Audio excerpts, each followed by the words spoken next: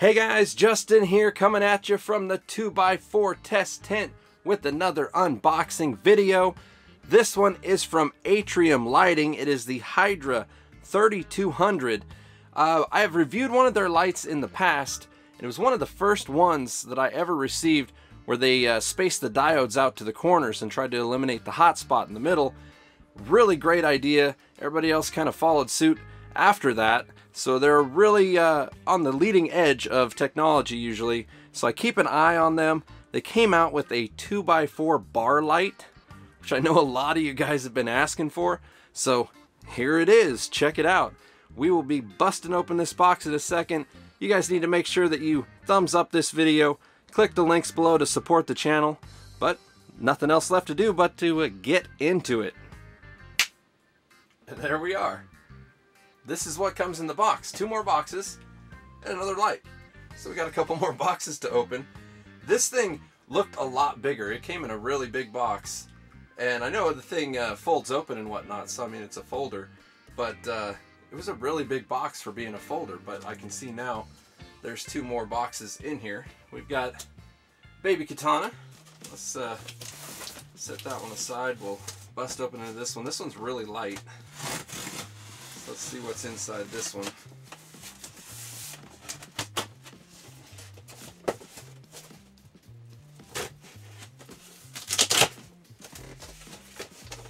All right, what do we got?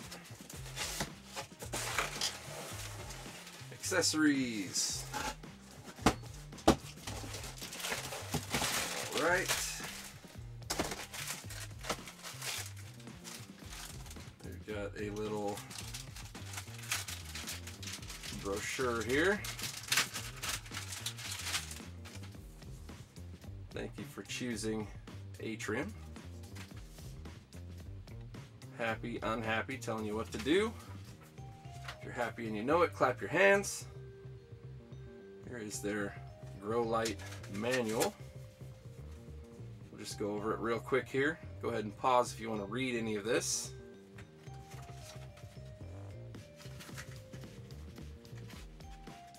Oh, it folds this way.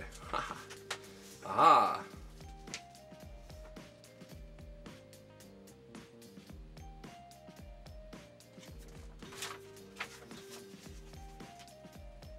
Safety precautions, general care, specifications, all the accessories it comes with, everything there. And I'll put the warranty information in the link below.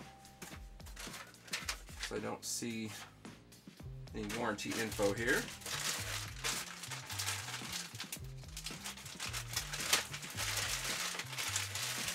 And we got hanging kit. Oh, drop that on the light. Rope ratchets. Metal Gear on the rope ratchets. Awesome. So you got a pair there. We got another pair here. 2 pair of rope ratchets. Here's the daisy chain cord, and then 2 standard wire hanging kits there. Pretty standard. Power cord and extension, I'm guessing, some sort. Probably to run the driver out of the tent. I'm guessing this is the driver. So let's get into this. Whoa. Got a little crazy with that cut. Baby katana's getting excited. Getting some serious use this video. Alright, oh yeah. Here we go. Here's the driver kit.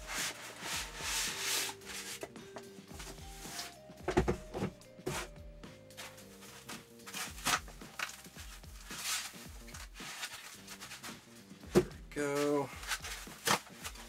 Packed really well. Everything's been packed really well. I can't see how any of this would get damaged in shipping unless they really kick the crap out of it. So there's your dimmer. Let's get the peel. Oh yeah, everybody loves that.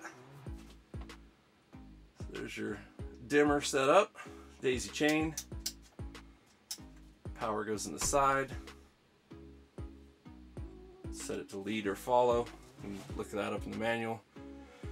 Let's see. Sosin driver. Model SS-320 VP-56BH. So there's the driver for you to take a look at. And it looks like you can mount it to the unit itself, or you can mount it outside. That's what this extension cord is for. I like to run it outside the tent personally, but everybody has their own personal preference. Let's get this sucker hooked up and see what kind of power she pushes. This is pretty sweet. We got a bar light and a 2x4. Let's get a closer look at the fixture here, and then we'll get her hooked up. All right, had to go handheld to get some close-ups of this light. So, as you can see, they've got it a lot more dense spacing, and then it kind of spreads out as it gets to the center, which is going to help push more power to the edges where you need it and less to the center where normally there is too much. So really, really good setup.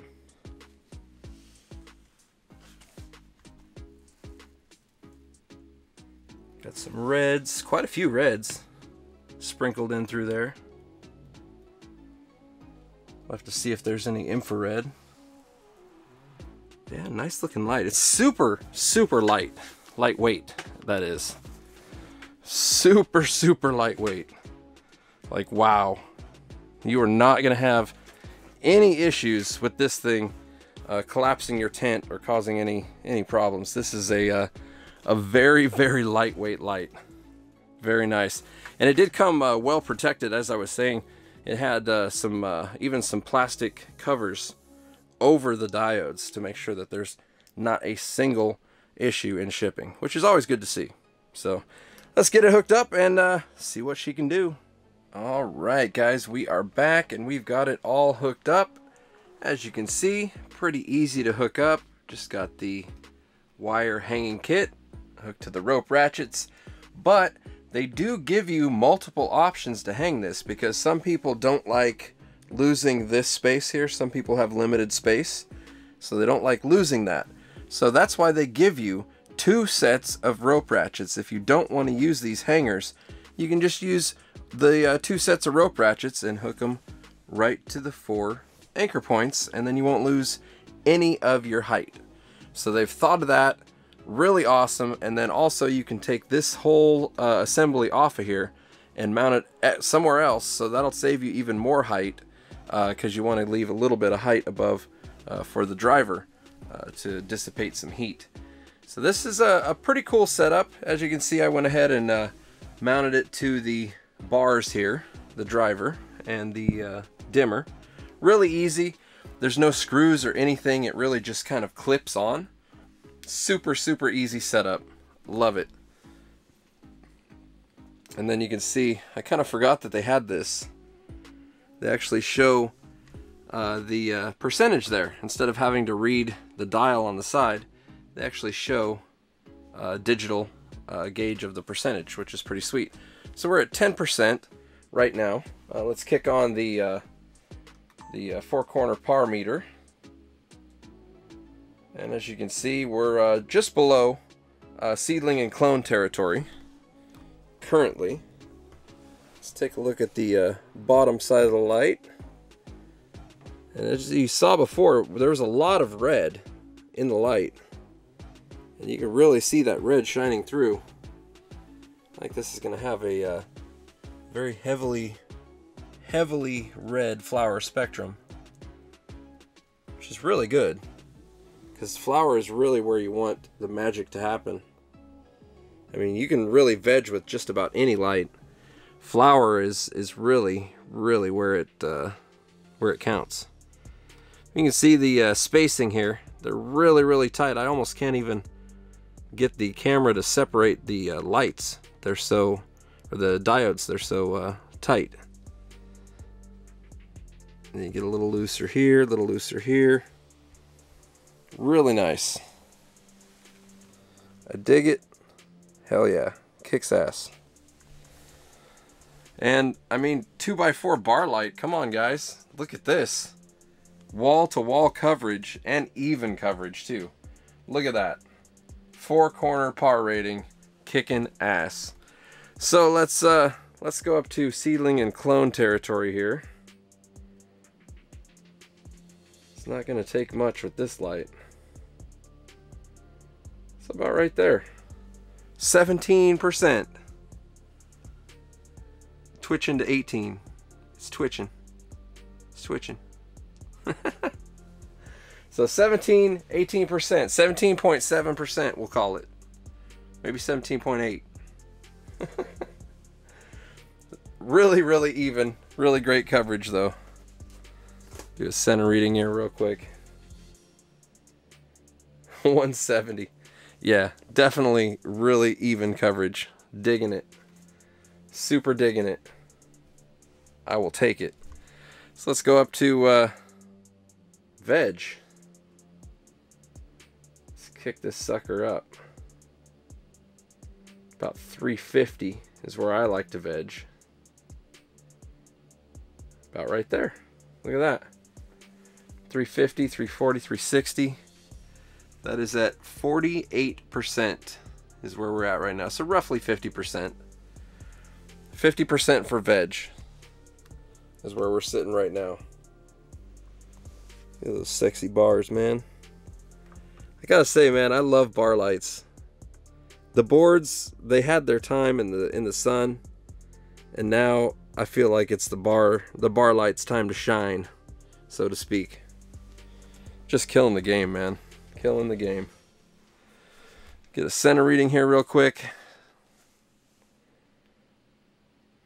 450. So about 100 par difference from the center to the corners. That's super good. Super good.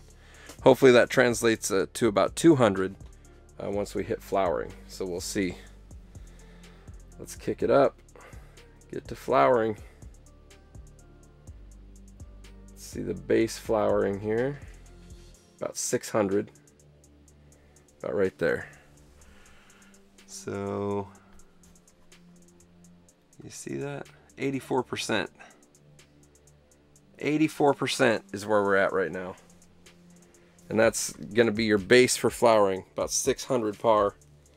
You can flower with less than that, but your buds are going to be not quite what you'd like them to be. Still very, very, very smokable, but not quite as nice as what you'd like to see. 600 to 800 is kind of, maybe 900 is kind of the wheelhouse for most people. Some people can push over 1,000 and do really well. Others have their struggles with that. So you just kind of have to find your sweet spot there. But anything over 600 is going to push really, really nice for you. And we're at 84%. So I mean, hell. Oh wait, did we do a center reading? Let's check a center reading here real quick. Can't forget that. All right, so less than 200 par from the center to the outside to the corners. That's really good. Really, really good. So let's just blow it open. 100%. Twitching. 99, 100, 99, 100. 99.98%. 314 watts we're pushing right now. 700 to every corner. Killing the game, guys. 700 to every corner. That means you are going to get fat nuggets even in the furthest corner of the tent. Gotta love it. You gotta love it, man. Center reading. 900. It translated directly over. Look at that. Look at that. 200 difference. Almost exactly on the dot. 200 difference from the center to the corner. Excellent. Excellent spread. Man. These lights just keep getting better and better. I'm loving it. As a reviewer, it's open season for me, man. For the most part, like every light that I get, I'm like, yeah, this thing's a badass. I mean, some people might think I'm just bullshitting, but like, no, for real, like All these lights that are coming out are bangers. Absolute bangers. Like, the par meter doesn't lie. That's why I do live par readings. Like, I can tell you all day long and shill it up and say, oh yeah, this light's great. Oh yeah, you gotta buy it. You gotta check it out. But if you're looking at live par readings, like, you can see I'm not shilling. I'm being real with you. Like, you can't beat live par readings, for real. And especially four-corner par readings. You got live four-corner par readings. Killing the game. Look at that. 900 in the middle. 900 in the middle. Killing it. Let's check the outer side there. 850. All the way around the tent. Beautiful, beautiful nuggets. Let's get it over here real quick. 666. What the hell? Oh, I think this is flopping down over here. There we go. There we go. About 680. 666. Oof. That is one thing too. I mean, I'm testing in a tent environment. This isn't a perfect square by any means. Little things flop over here and there. There's angles there. I mean, this is your grow environment, guys. This is where you grow. So this is where I test. And that's just the way it goes.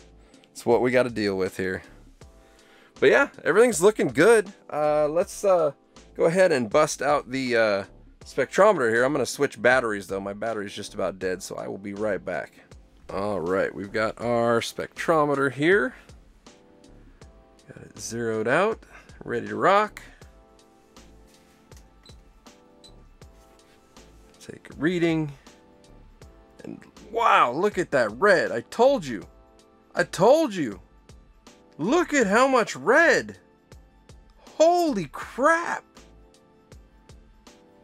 Wow, dude. 422 to 155, red to blue. Damn. Almost a 3-to-1 ratio. Usually it's 2-to-1. Almost a 3-to-1 ratio. Far red. Man. That is a lot of red. This is definitely a flowering light. They did not skimp on the red. If you guys are looking for a red light, man, this is the one. Red light special right here. Holy crap. Wow. They really pumped the red on this one. Look at that. A lot of warm white too. Whole lot of warm white. Man. Killing the game. So let's go ahead and let this warm up. It's fairly warm already. But really, these bars just don't get that hot. I mean, you can see I'm laying my arm across here. It's just not that hot. But yeah, let's let it warm up. We'll bust out the heat meter, and we'll wrap it up. All right, we're back. We've let this warm up for about an hour or so. Let's take a look and see what we got. Of course, we're pretty warm on those ends where the diodes are spaced super tight. So that's going to be the hot spots. Looking like 122 as the hottest. There's 123, just barely. And then the driver is sitting around 115, 116, 117.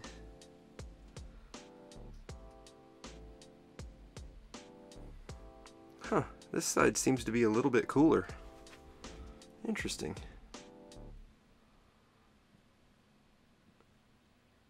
$111.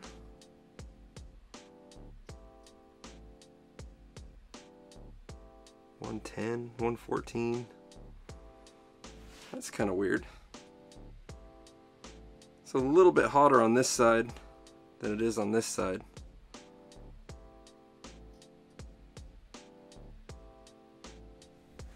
Do the old hand test here.